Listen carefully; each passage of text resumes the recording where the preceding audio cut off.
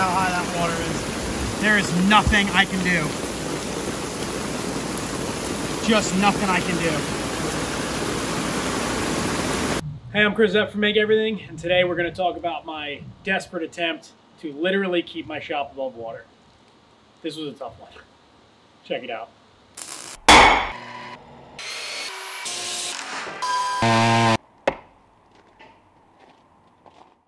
All right, so here we are outside my shop, and you've probably seen this driveway if you've watched any of my other videos, but I never really talk so much about the location of the space here on YouTube. Now, if you follow me on Instagram, which you can check out right here, you know about my flooding problems. So once we hit hurricane season here in New York, things just go bad for me. My shop is in the lower level of a larger building, and the way that the surrounding properties sort of situate, I get a lot of water down here at the bottom of the shop. Now, when I first moved in and when I first signed the lease here, I had no idea that this place flooded. I didn't find out until about a month into the build out of this shop when we had a heavy rain, and I came in and the place was filthy. All this dirt and rainwater had washed in under the doors, and I had no idea what happened. I thought there was a water leak. I really couldn't identify the problem. So that was 5 years ago. In those 5 years, I've done a million different things to try to reduce the amount of water that gets inside. And I've come to sort of the realization that there is no stopping the water from getting in. It's really just managing how much gets in. So prior to making this video, I was in the process of making another video talking about the flood prevention that I thought was going to be the end-all be-all. I had bought a big pump and figured out a way that I could remove any amount of water from the driveway. And then Hurricane Ida came through New York, putting down more rain than this area has ever seen. Ever. The town that I'm in got 9.5 inches of rain, and it didn't stop for probably 3 or 4 hours.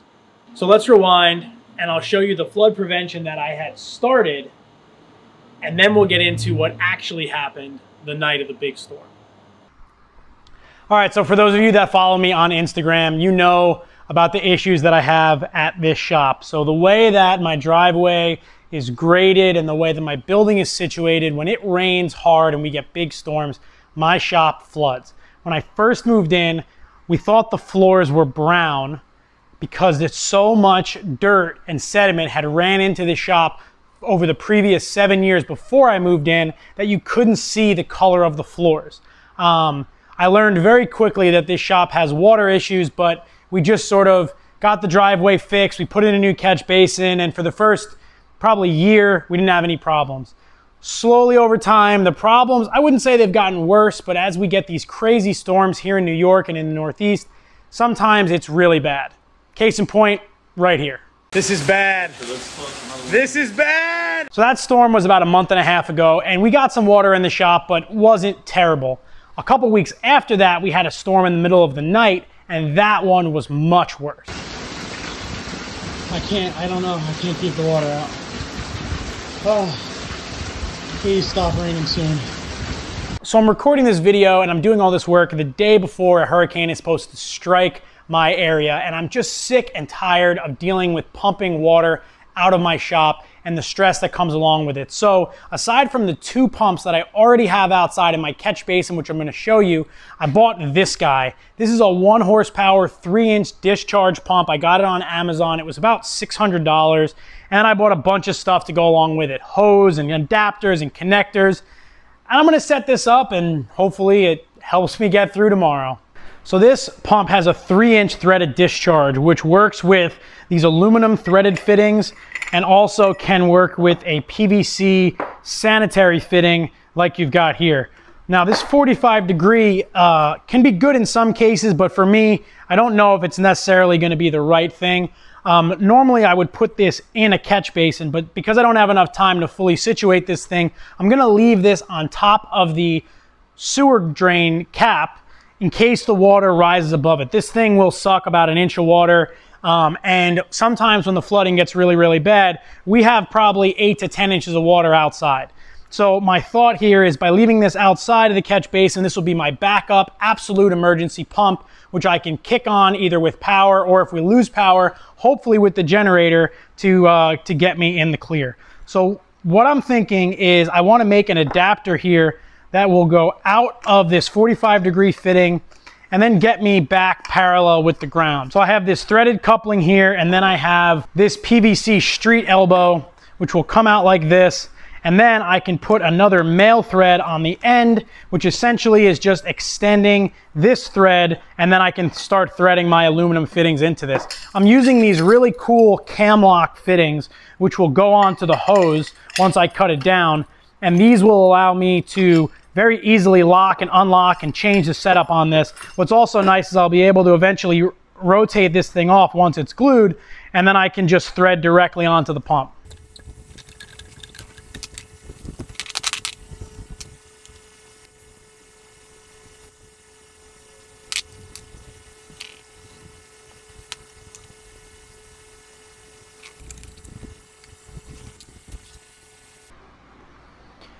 So with this glue setting up, I'm going to go outside and I'm going to lay out my hoses. All right, so this is the hose that I got. This is 3-inch lay flat PVC, and it's, I think I got 100 feet when I bought it. And it's a great hose. The problem is it's so heavy that I think I want to break it down into a couple of different sections. So I'm going to roll it out from the catch basin and maybe break it down into 2 hoses so that it's easier to manage. Each individual one of these will be a lot easier to manage than dealing with super long 100-foot hose. When this thing fills with water, the column of water is so heavy, you just can't move it.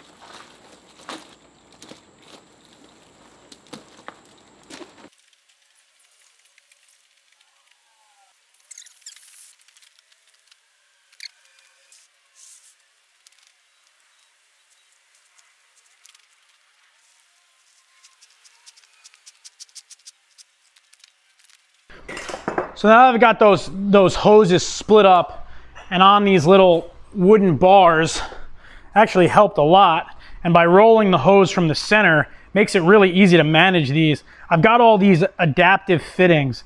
So this is a cam lock hose fitting. This is something new I've never used before, but it's pretty simple. You've got a rubber washer in there, and then you push this on, and then by pushing down on these 2 cams, it forces this fitting to make a really tight connection, and then those are locked together.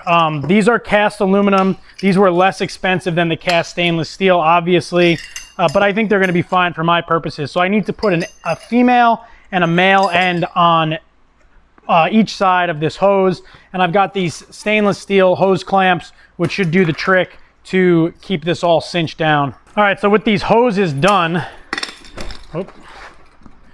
I can sort of put them together, keep the water in them. I noticed that if you don't flip down these cams evenly, usually only one will lock. So they give a really nice positive fit. I think they're going to be great. So now with these done, I'm kind of ready to go. In case I lose power during this hurricane, I need to be able to run this pump. And I have a 3200 watt, 4000 peak watt generator that I just don't know if it'll do it. So what I'm going to do is I'm going to set this up, and I'm going to put this pump in a garbage pail, fill the garbage pail with water, see what happens. Make sure that with the pump plugged into the generator that I can generate enough power to get this thing to go.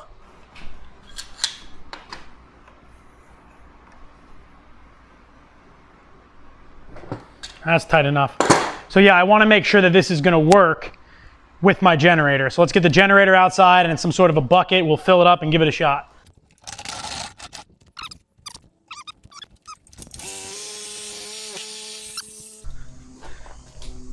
We're going to try filling this up.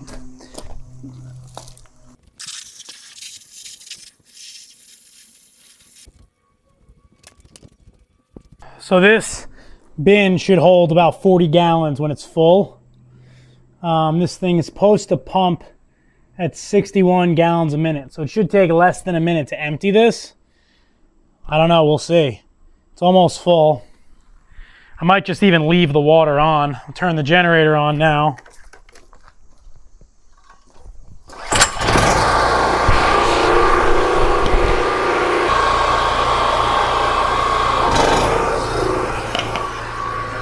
All right, generator's still going.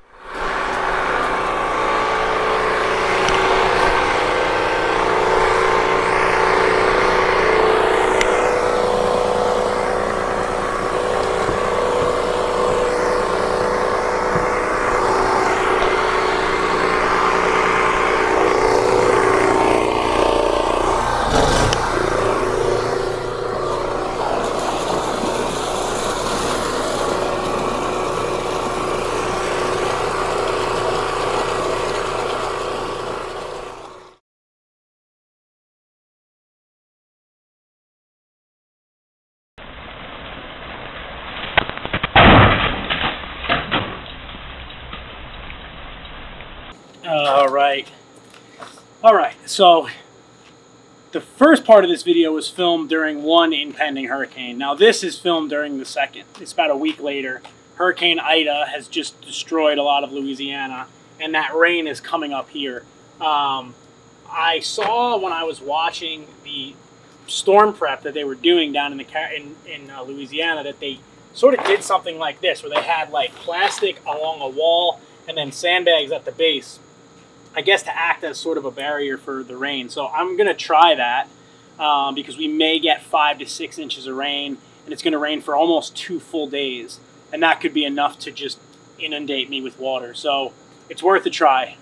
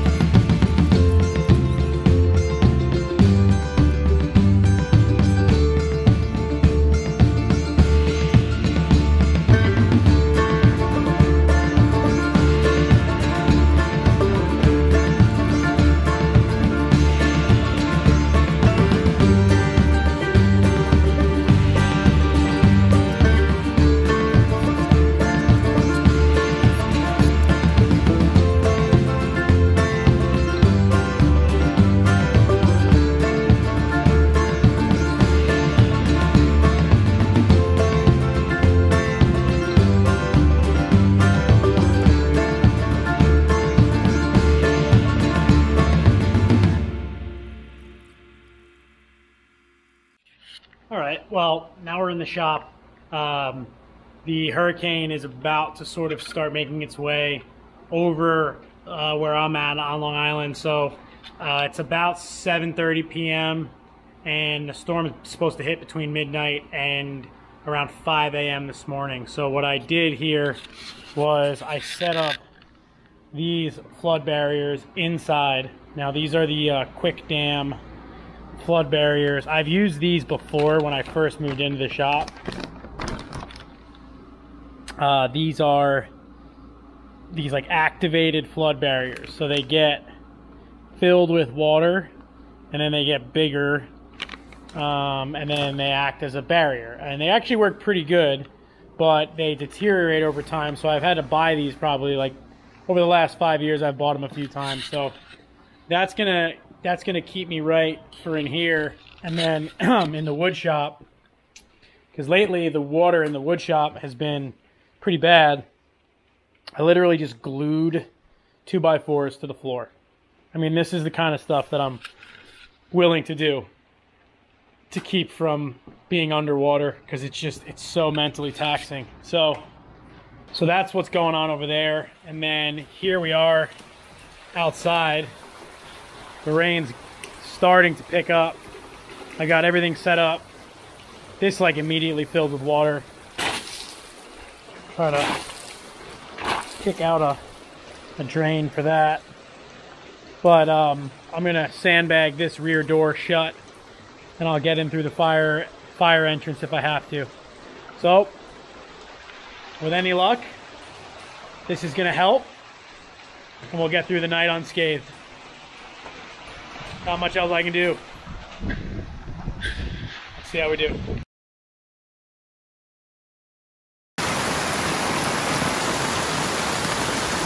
Well, we're in bad shape.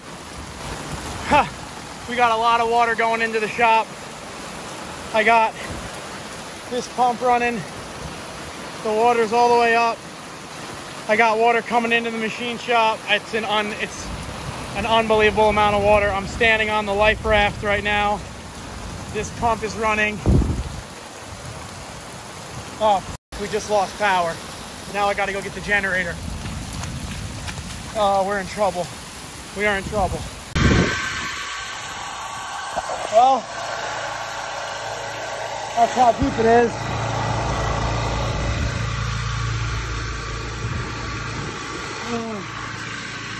Generator's running, the power keeps kicking off. This is so bad. There's nothing I can do. I can't even open this door. We've reached the machine shop. We're soaked. I can't even get inside. Oh, this is so bad.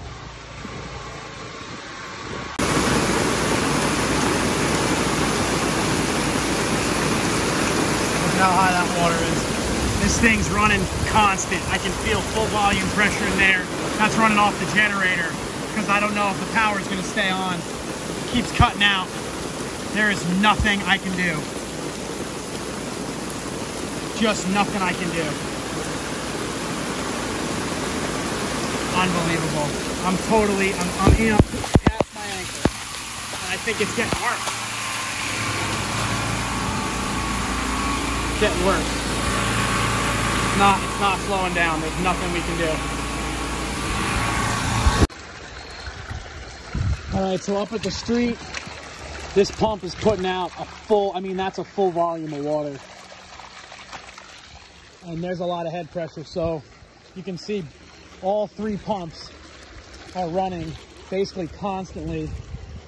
And then let's go down the driveway. Look at that water.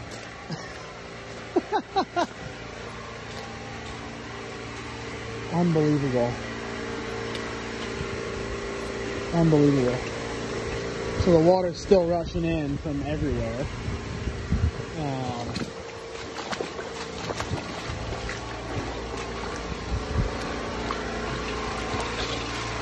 This thing's going.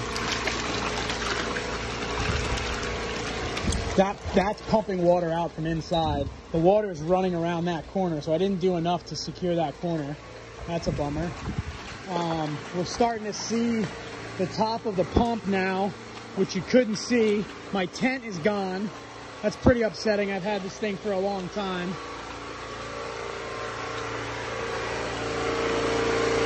How are we doing on fuel?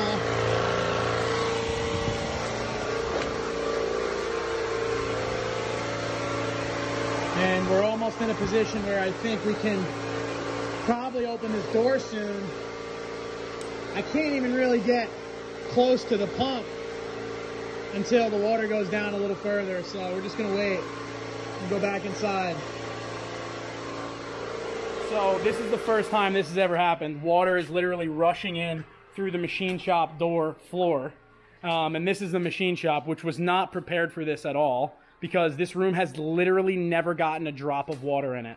Now, considering there is about 2 feet of water outside, this seems actually pretty manageable. So I'll take it, but the generator is running out there. The water is not getting any lower at all. And there's nothing I can do except wait. So the water seems to have at least stopped coming in. So we're gonna start cleaning. And I'll just show you this thing real quick. So this is a shop vac pump. So when you fill your shop vac with water, instead of having to go and physically dump this, you just turn on this little pump and it sucks the water out. And if you have a leaky hose, it sprays everywhere, but who cares? This pump is going, and this has been evacuating the water in here. Oh. So this thing has been sucking up water, which is great. Trying to help clear this out. We're already starting to see the ground over here. I mean, we still have so much, and this is just crazy. I can't believe this, but whatever. Right, Thomas? Right. Say hello say hi to the friends and family here on YouTube. This is my friend Thomas. He's an up-and-coming blacksmith, knife maker. You'll see him soon. My shop is also underwater. Yeah, his shop's also underwater. It's both submarines. I still can't go outside, but for some context, when it was really bad, this whole thing was underwater, so now it's not as bad. I think we can open this door, Thomas. What do you think? Just to like get a walk? Take a walk? Let's take a walk. All right. All right, so now being out here on a nice, clear, dry day, you can sort of orient yourself as to the flood videos that I just showed. So this catch basin over here is the lowest point in the driveway. And at one point, the water wound up about 5 inches above those sandbags. So off the catch basin, we wound up with about 25 or 26 inches of water. And that water filled this entire driveway. It was a huge area. Now during that, as you saw, all 3 of the pumps were moving and pushing water out to the street. It was just a huge amount of rainwater, and there's just no way that I could have been prepared for that amount. But now that it's dry, you can kind of get an idea of the scale.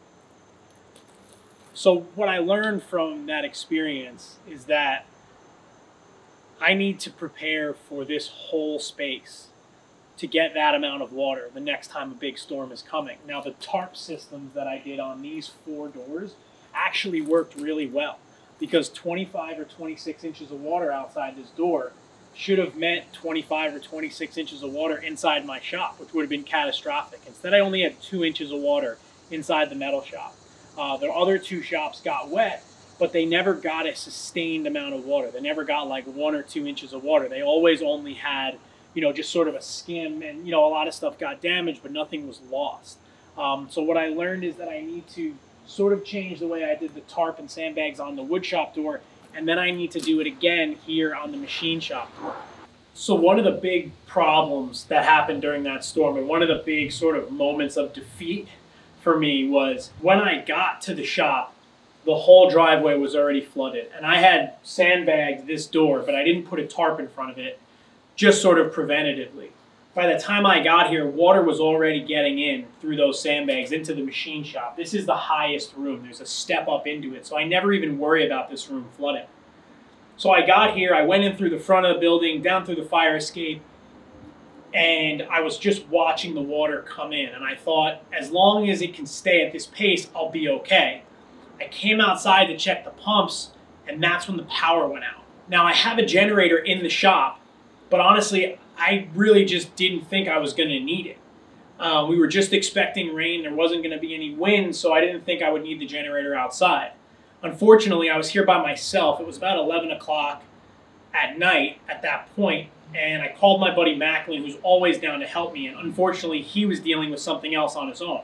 So I had no choice in that moment but to take away these sandbags and push this door open with about 4 inches of water above this curb. So I forced the door open from inside, and I dragged the generator out, just letting all this water rush into my machine shop, which made me feel just sick to my stomach. Once I got out here, there was no way for me to put the generator down because the water was so deep. So I desperately grabbed a piece of scrap metal, a broken shelf, put it in the water, and then put the generator on top of it, and it didn't even fit. It was just sort of leaning on there. And I had this moment where I just didn't know what to do. I was by myself. I had shut this door, and I could see the water was making it through. The water just kept coming. The rain kept coming. The generator was running. It was vibrating like crazy. It was running the big pump. At that point, the lights had turned back on, but I didn't know how long they were going to last. So while the generator was precariously leaning on this shelf, I just didn't know what to do. I wanted to get inside. I wanted to check on my equipment, make sure everything was safe, but I just couldn't allow the generator to fall into 2 feet of water, and that would have been that. So while I was standing out here in the rain, I just like stared up and just screamed as loud as I could, and out of just desperation.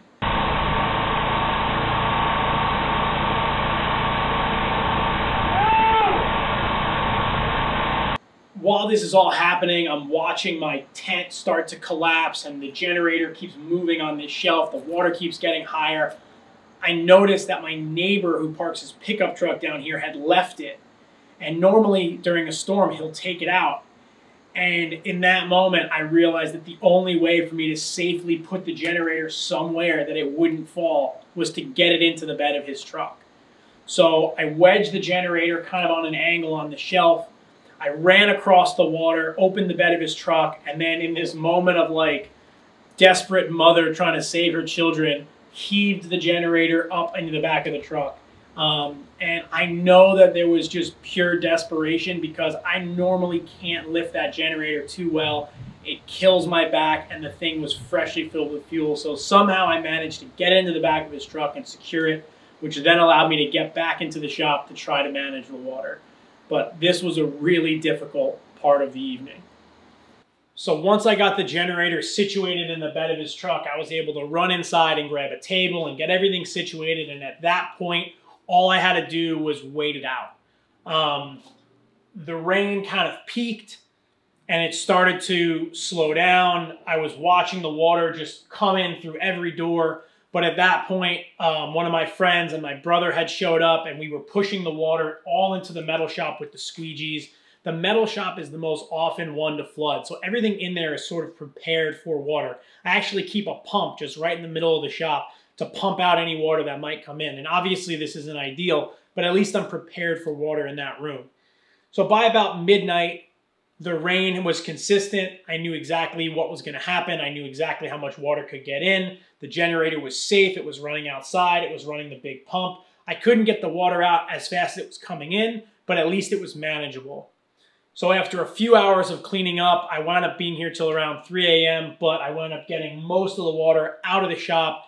And while there was some damage, I didn't lose any major pieces of equipment. I lost some wood in the wood shop because I wasn't expecting the water to get in there. And a bunch of things in the metal shop and machine shop got wet. But overall, what I did worked. When I came down here that night, as I walked down the driveway and I saw the amount of rain and I saw the water in my shop, I felt like I had lost this battle. And all this prep that I had done just all fell for nothing. But in hindsight, seeing how much water was outside and how little got inside in comparison, I think I did pretty well. I feel like I wasn't beaten and I feel like everything was okay. By the next day, I was able to come here and work. You know, things were a little damp, but I set up fans and, you know, I persevered. So that being said, a lot of people in my area, all in the Northeast, were not so lucky. I have friends that lost whole shops. I have friends that lost their houses and apartments and cars. So if you're watching this and you know anybody that was affected by the floods, please, you know, find a way to give them something, give them some money or food or whatever they need. I know people with small children that lost everything that the kid had. So, you know, try to participate and give back if you can. Like I said, if you follow me on Instagram, you know all about this because I've been talking about the flooding here for years. And it's almost become just like a running joke. So my friend Jeff Fader came up with the phrase, Stay dry, don't die. And I've made some stickers and some t-shirts that you can get on my website if you want to buy something and kind of get in on the joke. Overall, I feel very lucky that everything was okay here. And I truly feel like the preparation that I did and the money that I spent, because I spent a lot of money on pumps and hoses and flood barriers, it was all worth it. And I think the key here and the message, at least that I took away from it, was that it could always be worse. And I'm one to say that pretty often, but in a scenario like this, where so many people, and I'm so thankful for everyone that reached out and asked me if I was okay and checked in on me and asked me if I needed help. Thank you so much. It means so, so much to me. But, you know, so many people had it worse than I did. So go and help them. Take that same exact energy that you would be willing to give to me and give it to somebody that truly needs help. So thanks so much for watching. This is just a little story about what happened here during Hurricane Ida to sort of fill you guys in. Again, check out the Instagram because that's where the real heavy-hitting flood content lives, is on my Instagram. But hopefully this is the 100-year storm and things don't continue to get worse with our weather. 9.5 inches of rain in my town is something that I don't think anybody ever could have expected, but we made it out okay. Thanks so much for watching. I appreciate all of you for supporting me and watching my videos here on YouTube, and thank you for subscribing. Like this video if you enjoyed it. If you have questions or a flood story, let me know down below in the comments. Don't forget to subscribe to my channel for more videos in the shop. I've got a ton of projects that I'm in the middle of working on, so these videos will be coming out very soon and a lot of really cool stuff in the works. So again, thanks for watching. Check out my website, buy a shirt, get a sticker, and go out and support somebody that lost something in this last big storm, because there are hundreds of thousands, if not millions of people who are displaced by the storms that ripped through Louisiana and the Gulf all the way up to New England. So again, I'm Chris Zepp from Make Everything. Thank you for watching, and I will see you on the next video. Stay dry.